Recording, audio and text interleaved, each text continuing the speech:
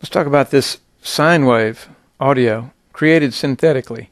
And this line through the center, let's call it 0 volts. Anything above it would be positive voltage. Anything below it would be negative voltage.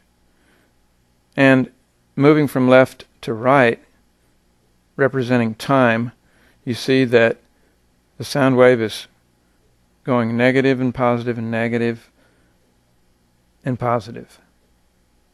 Now that's synthetic waveforms.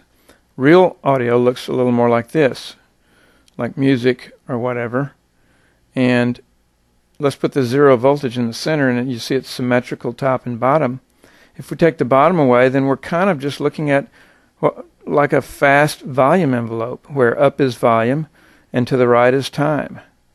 And these jaggies represent high frequency content. They're high frequencies. You take the jaggies away, roll off the high end, and you're sort of looking at a volume envelope of the low frequencies.